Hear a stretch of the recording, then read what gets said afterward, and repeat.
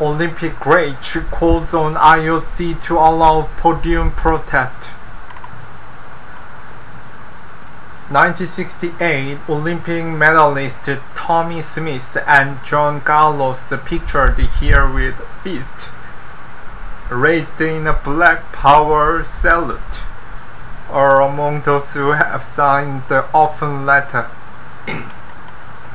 CNN, over 150 athletics, sport organizations, human rights and social justice experts have signed an open letter calling on the International Olympic Committee to allow athletics to fundamental human rights to protest, including at the podium. As the Tokyo Games opened, the signatories, including U.S. hammer thrower Gwen Berry, as well as 1968 medalist Tommy Smith and John Carlos, who famously raised the gloved fist on the podium, have urged the IOC to refrain from sanctioning athletics to demonstrate. The letter calls for the removal of the IOC's Rule 50 ban, which prohibited athletics from protesting at Olympic site.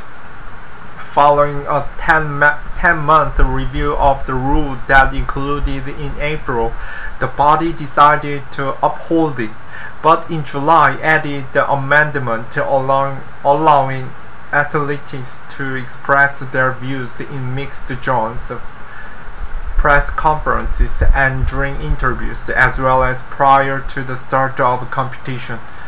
The IOC has said the rule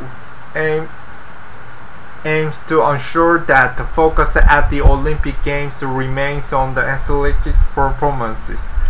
U.S. athlete Gwen Berry, who turned away from the national flag at the June track and field trials, also signed the letter.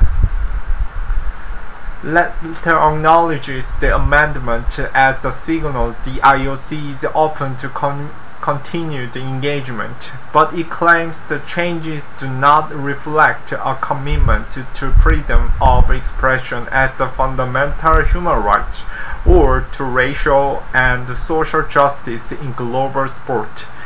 It states, "We believe the global sport community is at the turning point in matters of racial and social justice, and we called on you as leaders on the Olympic and Paralympic movement to make a stronger commitment to human rights, racial, social justice, and social inclusion.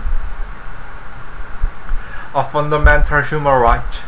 Gwen Berry, a 32-year-old contender to medal in Japan and the signatory of the letter, drew much attention when she refused to face the American flag during the playing of the national anthem at June's U.S. Olympic track and field trials.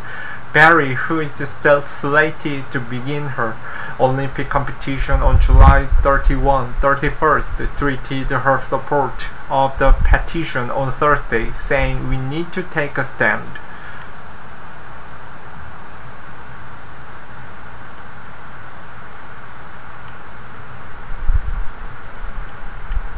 Speaking to the Guardian newspaper in the UK on Thursday, British sprinter Dina Asher-Smith also called on the IOC to remove the ban, saying protesting and expressing yourself is the fundamental human right. If you were to penalize someone for standing up against racial inequality, how on earth would that go?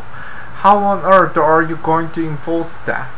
When people feel strongly about something, particularly when it's something that is so close to your heart, and as a black woman, you think about racism, I just think you can't police people's voice on that. That's an incredibly difficult thing to do. CNN had reached out to IOC for comment.